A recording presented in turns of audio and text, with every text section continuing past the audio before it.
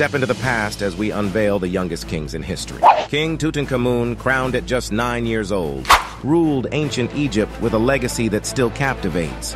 In Europe, King Louis XIV ascended the throne at 5, growing to become a symbol of absolutism and opulence. Asia saw King Rajendra Chola II crowned at 10, expanding the Chola Empire's influence. In the Middle East, King Tutsi of Rwanda became king at birth, guided by regents until he came of age.